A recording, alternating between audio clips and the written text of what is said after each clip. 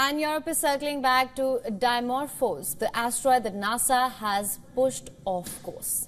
Europe's space agency is launching the Hera mission on 7th of October to explore the asteroid up close. The aim of its venture remains the same: to protect the Earth from asteroid dangers and potential collisions. Here's more. 3, 2, 1. Europe's space agency is set for a celestial encore to Dimorphos, the asteroid that NASA smacked right out of its orbit in 2022. In a massive space slam, NASA's DART spacecraft had collided with Dimorphos and successfully knocked it off course. But now, the European Space Agency wants more. It is launching the Hera mission on 7th October to find out exactly what happened. The goal is to make sure we are ready if a dangerous asteroid ever heads towards Earth. Hera could be the key to perfecting our planetary defense strategy.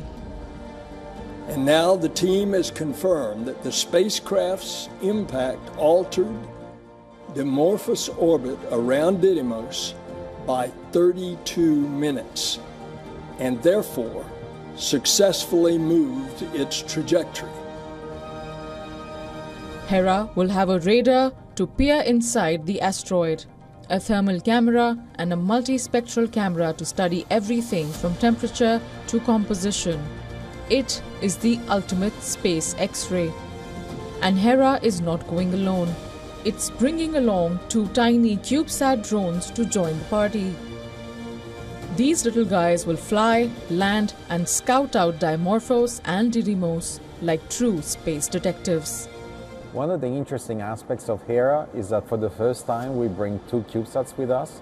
These are very small spacecraft, similarly to drones, that will go very close to the surface of the asteroid and gather complementary information to Hera. They will have ground-penetrating radars, they will have multispectral imagers. All of this, and as going closer, of course, they will take more risks. With Hera and DART combined, Earth's future defenders are getting ready for any asteroid threats. And it all begins with this return to Dimorphos. Bureau Report, WION World is One.